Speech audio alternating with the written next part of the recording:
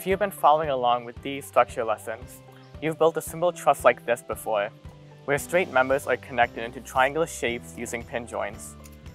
Which is just what it sounds like, two items pinned together. But in nature, we rarely see structures like this. What can we learn from the world around us, and how can we use that to improve our structures? Let's take a little walk to get some biological inspiration. Take this flower, for example. These petals aren't connected by pins because they don't need the movement provided by a pin connection. Their point is to attract pollinators. If you check out ants, their joints on their legs may look like pin connections, but the ant's body itself is a structural member that provides essential support that the legs connect to. The fish in this lake have all sorts of complicated connections that allow them to swim, dive, and sometimes even jump out of the water.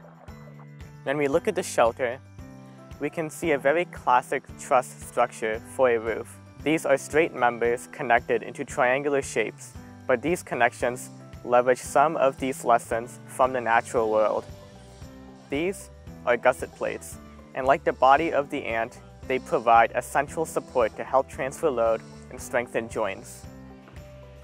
Looking around the park, we see other examples of this type of structure, from the carousel to this bridge. Here again, we see the gusset plate where the straight members connect, providing that central support. I hope you'll go for a walk yourself and see how many different types of structural connections you can find.